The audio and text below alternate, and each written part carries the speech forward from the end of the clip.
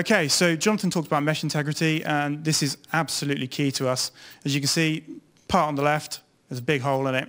That will actually go through the printer, and it will print. And it will come out the other side, and it will look like a complete part. Problem is, it's a single laser beam of thickness in width. Now, somebody's just taken it off the plate. Hopefully, it cracks and it breaks. If it doesn't, it could be dressed. It could end up going to the patient where it cracks and breaks, which is a lot worse. So these parts absolutely have to be fixed. So this has gone through Polygonica, and all of the holes have been removed from the part.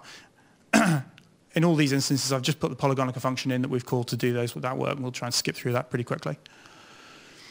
So on the left, we have a good example of a non-manifold body. This causes problems all over the place, especially we have bridges. Bridges are a number of crowns have been put into the patient's mouth. There's a missing tooth, so a tooth has completely fallen out. Instead of going for an implant option, which is pretty extreme, they will just put a floating part in between two crowns that are suspended by a pair of connectors. Now, where we normally see that problem is you get manifold bodies where they've created the connectors. The CAD system has tried to splice the two bodies together. It's done a bad job of it, and it's put triangles where it really shouldn't. And often, those end up in the cavity. If it ends up in the cavity, and we make it like that, then it won't fit in the patient's mouth. So you create a part, and it goes out to the end user, the dentist tries to fit it, doesn't fit. Wasted surgery time, which we really don't want. So in this example, Polygonica has just ripped out the non-manifold triangle and created a proper solid body. Okay, so this is a good example of something Jonathan didn't mention, which is floating shells, so multiple shells within a body. So this bridge, to all intents and purposes, if you looked at it just from the outside, from a viewer application, it would look fine. Problem is, when you actually zoom it, you take it to a transparent mode, you can actually see where the connector is. We've got a second shell within the body. Once again, this is a terrible scenario because it potentially creates a void in that connector. It makes it under strength. It could crack in the patient's mouth, which we really don't want. So from Polygonica's point of view, we call the function PF solid purge insignificant shells, and it's all fixed. Last and probably least, to be perfectly honest, is the incorrect orientation of a triangle. You can see on the left, we have a triangle that's wound in the wrong direction, and it's fixed on the right. Typically doesn't cause huge problems, but it can be an issue. Okay, so Jonathan touched on mesh detail, and this is really, really key to us because we've got tens of thousands of parts coming in monthly, and that takes a lot of server space, plus the amount of bandwidth it takes as we're shifting these parts around our manufacturing system is huge. Also, the amount of time it takes to process those parts and create laser paths that we can actually then build the parts with goes up massively. Another thing to also factor in is not only do we remove very small triangles, we remove valid but very, very, very thin triangles with acute angles in them, which potentially cause downstream problems for processing algorithms. And the other point that's worth touching upon that Jonathan didn't mention is that Polygonica's algorithm for simplifying a body doesn't work on a percentage basis. I think the example you used did work off a percentage basis, but it actually works off a distance tolerance of a vertex from its plane. So basically you say, I want to remove all vertices that go beyond a certain distance beyond the surface. So you actually, high rate of change bodies, areas of high detail, you still maintain those, and you only lose things in the very, very flat areas, which is really, really useful. And that's the function we would call in that scenario. Now, when we've got these hundreds of parts, thousands of parts coming in every day, they all look very, very similar. We need to be able to identify them. So as you can see on the right, we actually create a physical tag on the part. We take the identifier that comes out of our database, we encode that to base 36, we then put that onto a tag, which we use the Polygonica's subtract function to embed within the tag. We then orientate that on the part and create two legs that fit onto the body, which we then union all together. So we end up with a single closed body that contains the identifier. Now, the absolute key thing to recognize here is that, as you can see where these cavities are, those are considered the marginal area. if we were to place those legs anywhere near that margin, the part would be rejected by the customer. If they have to dress it back, they may dress it back too far. Bacteria can get in. It's an error to the patient. Now, the previous solution we were using before we had Polygonica and its functionality would do all of this stuff automatically for us. It wasn't margin line aware, but it made a pretty good guess of where the margin lines were. Problem was, it got it wrong in probably about 5% of cases. So we had to have someone sitting there day in, day out, checking every single part manually, which consumed hours of time.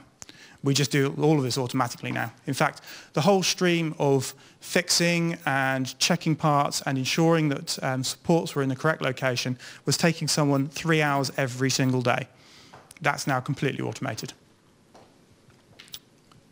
So the two functions we're calling there are union and subtract.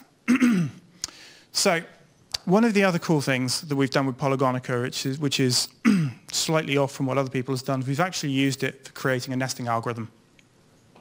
So as you can see here, this body represents the plate that would go in the machine that we would sinter from, and we've taken a good number of parts and we've nested it into that area. So with our nesting algorithm, we're not actually we're not trying to optimize the usage of the plate.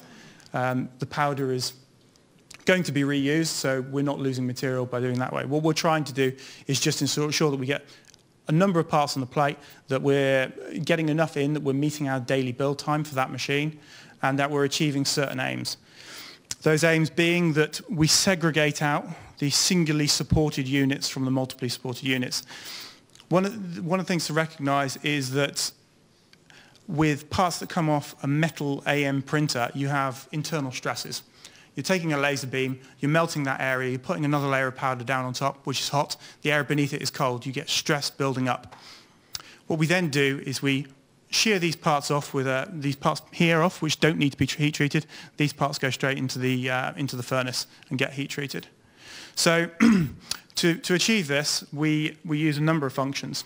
We use the Polygonica silhouette function for calculating the exterior of the part. We break that down into a convex partition. We calculate some Minkowski sums. Don't really want to go into that, it's a bit complicated. But after we've done that, we use Polygonica's 2D unioning algorithm to create containment bodies and collision bodies. And from that, we can basically nest the whole plate. It's fully within the public domain, and you can very easily use Polygonica to achieve that. Those are all the functions we're calling. One of the things from the additive subtractive side of things is that you can see down here, this is the abutment, that's the interface that would go into the implant. We don't actually machine that surface from the model. We have that geometry already stored within a file. And so what we want to do is actually put some stock material around that, and then we'll put that into our machine and machine it away from that. So we're calling union in that example. And from an offsetting point of view, if we put this body into our printer, it would come out exactly like that. The size would be correct. The issue is that in a metal printer, you get sparks and you get material being deposited on the outside of the surface that you really don't want. To remove that, we use an electrochemical polishing process. We basically turn this into an anode, we dip it into a very acidic electrolyte, we run it in there for 2 hours, and we remove all of the defects from the outside of the surface. The cool thing with that process is that when you have high rate of change of surface, you get more electric field building up, so you remove more material from the bumpy regions, the areas you don't want. But you will remove material as well. So we provide an offset to ensure that when we put it through that hour or so's worth of electrochemical polishing, it comes out exactly as it needs to.